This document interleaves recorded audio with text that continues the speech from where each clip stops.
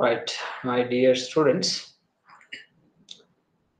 we have completed the unit 2 of JNTUK syllabus, that is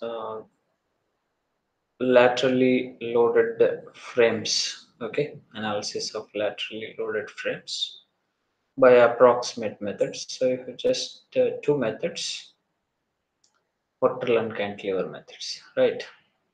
So that was the end of that in the last session, and now in this session, the unit 3 is the topic. Unit 3 is cables and suspension bridges.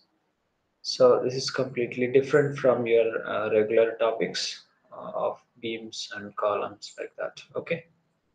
So just like your arches. Okay. So which is very different from the regular type of structures. So let us see cables and suspension bridges, very common uh, in our daily life. When you travel, you will see a lot of them. So first, let us see what is there in your syllabus, what to talk in this unit 3. Then we will go in detail about each topic. So, introduction, we shall talk about what it is exactly, and then we'll talk about characteristics of cable, and then the theorem for which the cable shall satisfy. So, general cable theorem it is called, and then we will do some analysis of cables subjected to concentrated and uniformly distributed loads. Analysis in the sense you shall find the internal forces in the cables and also the support reactions for which the supports provided for cables. Okay, so both internal and external reactions. Right. Then we shall talk about what is meant by anchor cable. Anchor cable means what and what its purpose. Then we'll talk about temperature stresses and how temperature is going to affect the cables, right? And then we will go to the part of suspension bridges, as your title itself is of cables and suspension bridges. So we will talk about suspension bridge analysis. So we have two types of suspension bridges, namely uh, three-hinged stiffening girder suspension bridges. So a suspension bridge shall have a stiffening girder for the stability of the shape of the cable.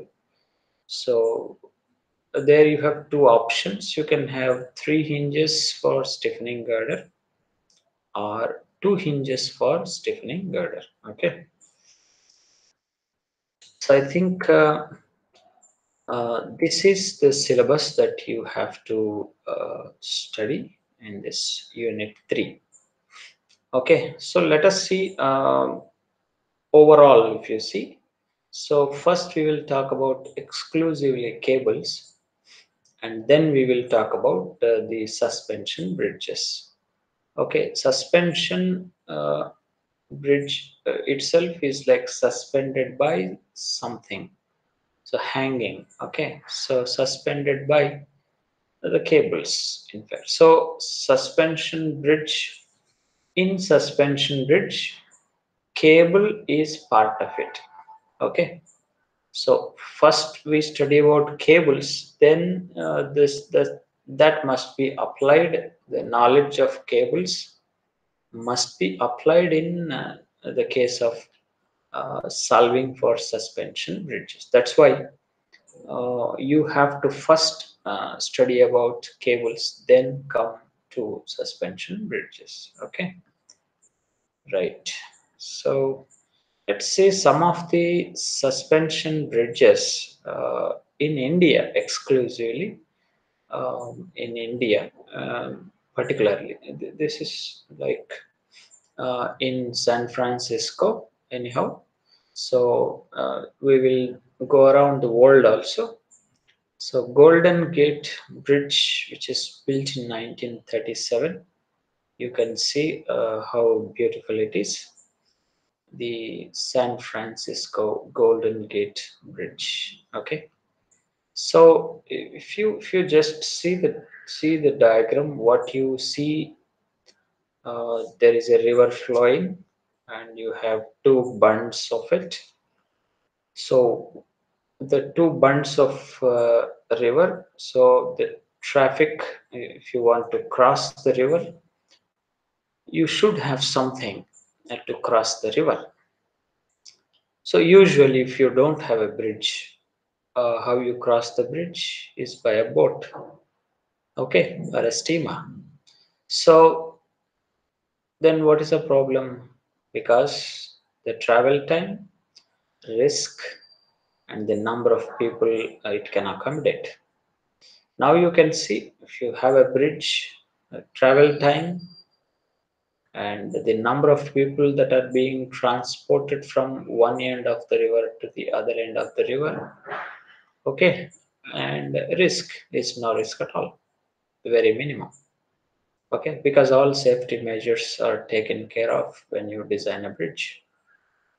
So this is how the now I'm just trying to figure out uh, the purpose of a bridge. Okay, then now that you can see that all over the world now the construction industry is picking up, and now you can see a lot of them like that. Okay, so recently in Hyderabad also we have one cable bridge inaugurated by CM of Telangana, right? So this is the other one, New Yamuna Bridge. See how beautiful it is. 2004 it is built, and by Hindustan Construction Company Limited, HCC. It's a steel bridge. So you can see that the span is 1.5 kilometers roughly. I mean the length of the bridge, total length of the bridge from one end to the other end. Whereas the span means, I mean to say, what does the span means? So that from this point to this point, the span is 260 meters. 260 meters span. Okay, so if you just think of a normal beam, now what you can do? Okay, so this is 260-meter span. So this distance from here to here. So what you generally design a beam in regular structures like buildings. So what you design for is like the maximum size of a room, living place in a building, mostly 14 feet. Okay, let it be 20 feet, no problem. 21 feet roughly. So 7 meters. 7 meters roughly. Each meter has got say 3 feet. So 7 meters, not more than, put it like this, not more than 10 meters. Okay, so it's just like 10 meters that you are just thinking of in a regular structure. So for even just a 10-meter span, what you are getting a cross section is of depth, so much of depth, like some 300, okay, by some 600 or so. or 500, 600 depth. It's just for 10 meters span. Okay. Now you think of 26 times to this. 26 times. Okay. So what happens? Bending moment, which means WL square by 8. Okay. This is the maximum bending moment. Just think of just a rough calculation. So L has become 26 times. So what means 26 square? So bending moment will be L square, right? So 26 whole square. Whole square. So I'll just put it in this way. Roughly 30, if you take 30 square, 900 times your bending moment is increasing. 900 times the bending moment is increasing. Okay. So just like this, a beam, if you are thinking of, is no way enough. So you shall have a very huge beam, very huge beam. Okay. So then what is the problem to provide a huge beam, right? If you increase the size, the weight of the beam itself is going to be major load on this bridge, not the vehicular load. The weight of the beam itself is going to be very high. So the option to provide, now if it is small we call it as beam, if it is no bigger one we call it as girder. So girder option, okay, so girder option is nowhere possible. So that's why you have these cables. You see, all these are cables. So what is going on? The cables are holding the bridge, right? The deck of the bridge. The cables are holding.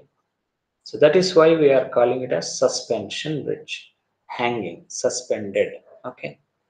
So suspension bridge concept. So what you have? So if you have something, a plank, for example, so put a load on this. So what happens? Plank is going to bend like this. Rather, if you have something holding to the plank, then if you load it, the beam action is going to be reduced.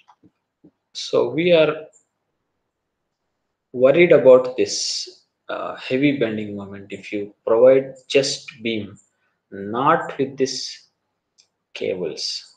So cables are provided just to take care of this, now counterparting the counteraction to this beam action.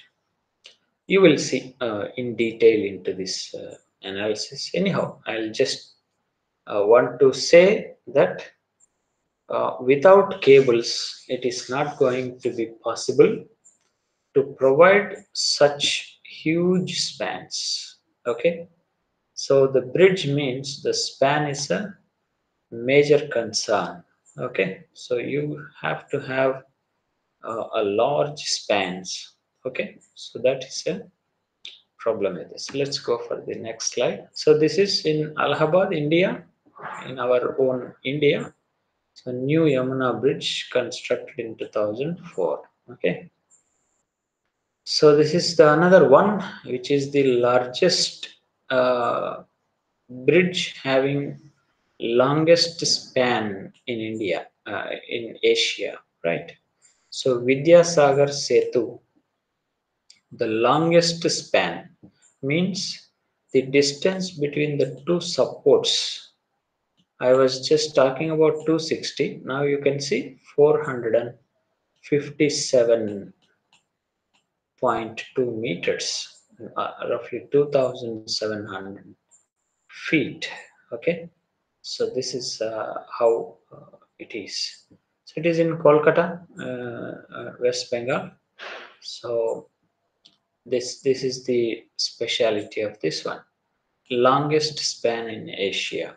Okay, span in the sense not the length of the bridge, is distance. There are two terms here. I'm talking about span of the bridge, length of the bridge. Okay, so if you have bridge means you have many supports, right? More than one support. So like this. So what we call this as span. Length of the bridge, this one. The total length of the bridge. This is span of the bridge between two supports. Okay, so that is 457.2.